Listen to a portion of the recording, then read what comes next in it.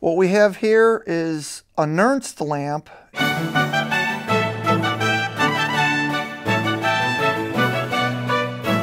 And this is actually a very interesting type of incandescent lamp.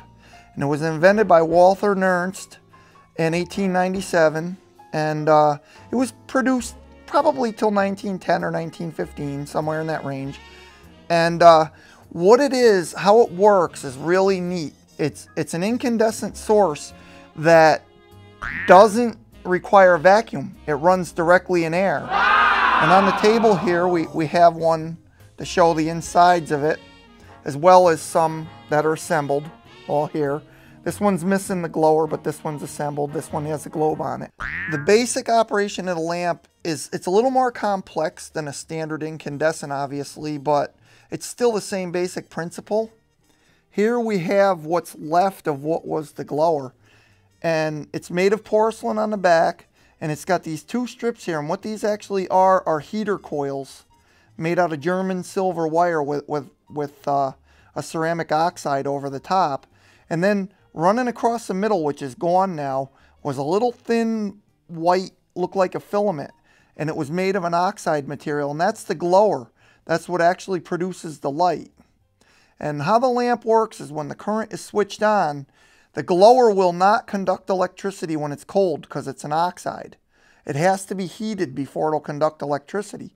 So the heater would turn on and glow red and heat up this little glower until it reached a temperature where it would conduct electricity.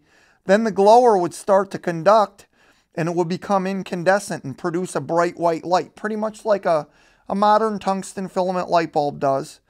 And as soon as the glower was glowing, the heater was no longer necessary.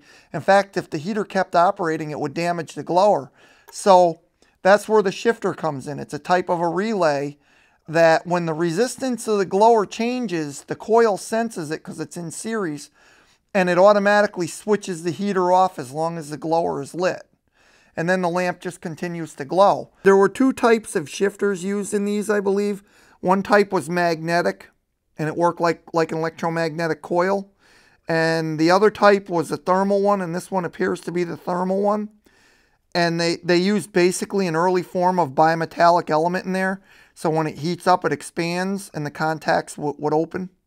So all this was a series resistance in series with the lamp, the Nernst Glower, so that when the glower starts, this would shut the heater coils off so that it wouldn't burn up the heater coils, because the combined heat of the glower and the heater coils together would overheat the heater coils and burn them out quickly. It would also reduce the life of the glower.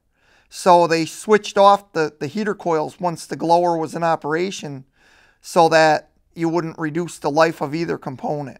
But what's amazing is that the glower, being made out of an oxide, it can't burn anyway because it's already an oxide. It's already oxidized.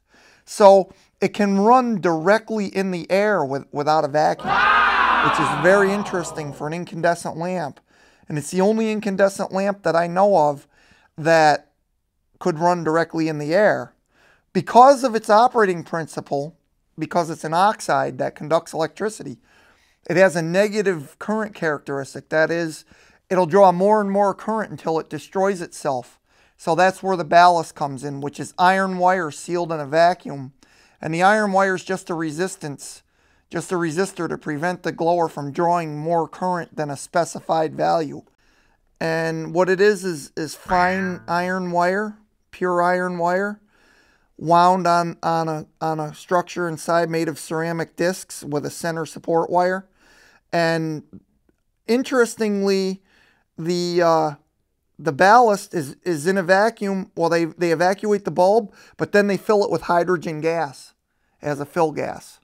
And that keeps the iron wire from oxidizing at all. Because if it were exposed to air, or if there was any residual gases inside there that contain oxygen, it would rust the wire quickly. So they put hydrogen gas in there to protect the iron wire, and so it doesn't overheat. It keeps it running cool. The wire should never get red hot. If it does, it'll burn itself out. On a footnote, if the heater coils failed to work, because of a bad shifter or a burned out coil, you could actually take the globe off the fixture, turn on the current, and light it with a match like a gas light. Just run a match back and forth across the glower, and it would heat it up enough for it to work. So even if the heater stopped working, you could still use the Nernst lamp.